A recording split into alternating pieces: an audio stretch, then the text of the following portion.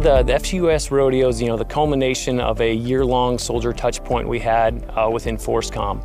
So about 2 years ago, we started the effort to procure some industry-available, non-developmental Group 3 UAS to provide the latest capability to soldiers to evaluate over a 6-month period.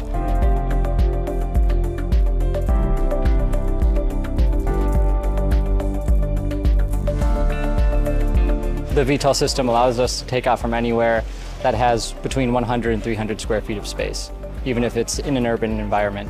It's much less ground equipment. From truck to air is about 2 hours. You don't really need a runway. You're not going off of a launcher. You can pretty much put it anywhere. It was a lot simpler. There's definitely a lot less equipment.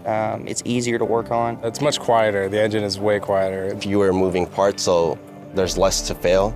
We can be driving and controlling the aircraft at the same time, so we can stop at any location.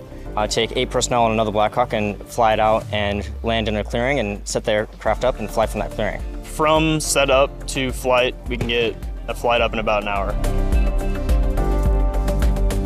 I'm excited that we're listening to the soldiers that operate the system to tell us what we need in order to get it right for how they want to use the system and the intelligence, surveillance, and reconnaissance requirements for the brigade commanders and below.